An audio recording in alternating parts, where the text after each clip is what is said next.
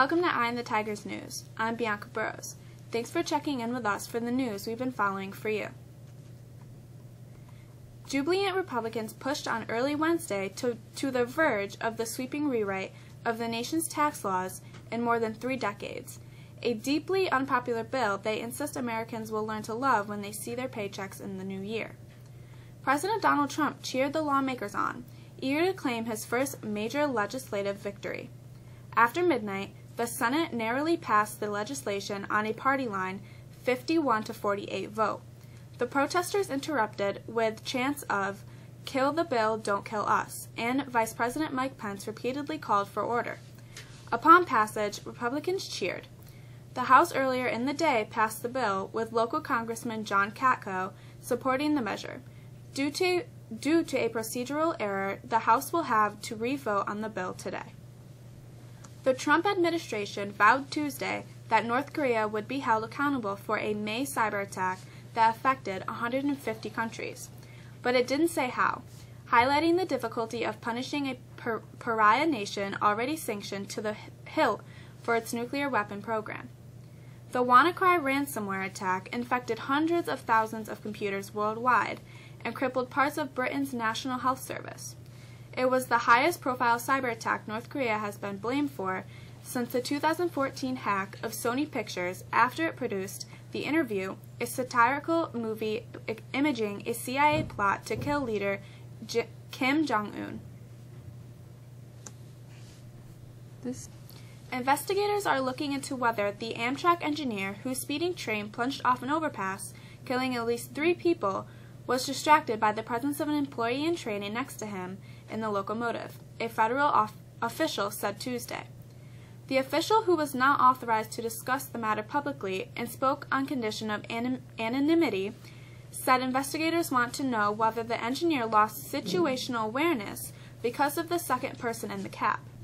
A single vote may spell the end of Republican control in Virginia's House of Delegates.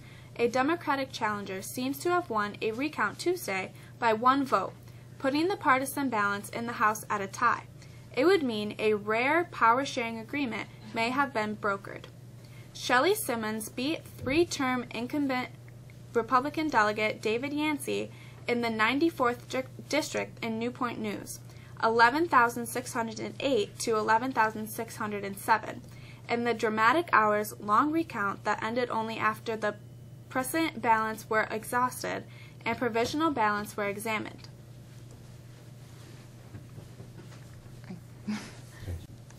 We the People, the website that hosts petitions to the federal government, will be going offline at midnight Tuesday. The White House told the Associated Press that it was temporarily taking down the website. It promised to restore the online tool in late January, saying the new platform would save taxpayers more than $1 million a year. No other details were made available. Star Wars: The Last Jedi was a box office force this weekend. The Last Jedi, the 8th installment in the Star Wars saga, premiered this weekend to the 2nd biggest opening ever in North America. It brought in an estimated $220 million, according to Disney. The Disney film's opening is second only to its predecessor, Star Wars: The Force Awakens, which opened to $248 million in December of 2015. The Last Jedi also had the 2nd biggest Thursday night opening and the 2nd biggest opening Friday.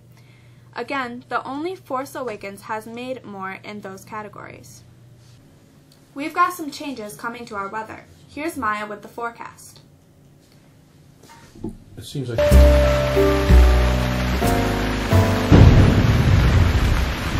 snow showers gave way this morning to cloudy skies and breezy conditions. Highs started out in the low 30s, but we're starting to feel a cold front enter the area, and temperatures have gradually fallen during the day. We're cold tonight, and the low teens or single digits. That cold weather could lead to some nuisance snow showers on Thursday and Thursday night. There's a better chance for some steadier snow on Friday, but we won't see more than 2 or 3 inches. It's Friday night where things get a little icy. As temperatures hover at the freezing mark, we're looking at the chance of some freezing rain Friday night. Looking longer range, Saturday's temperatures look to rise into the 40s before another system comes in and brings us some snow. And lastly, we're looking at the chance of a snow system Christmas Eve into Christmas Day, ahead of some very cold weather headed our way next week. That's a quick look at the weather. I'm Maya. Have a great day. SU basketball was pushed to the end last night. The win moves the team to 10-1. Here's Amber with some highlights.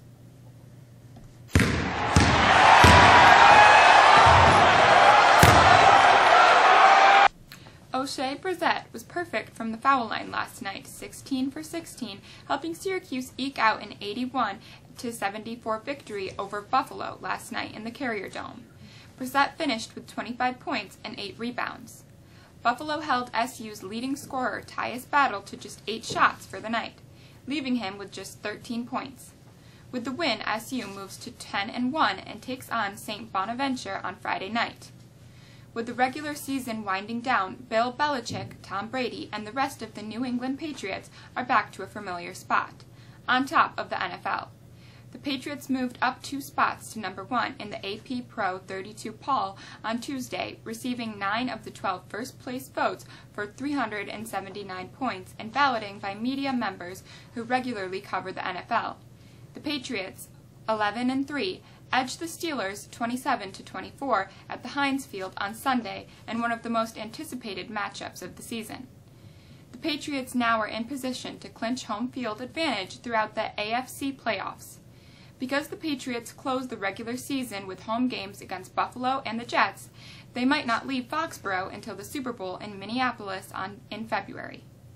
The Bills may need to win both of its last 2 games to clinch a playoff spot, a first in 2 decades. Mexico's Lady Tigers dropped its 6th straight last night in 75-25 against Bishop Grimes. Senior Hannah Fravor led the way with 13 points. That's a quick look at sports. I'm Amber. Have a great day. That's all for us today. Thank you for watching. I'm Bianca.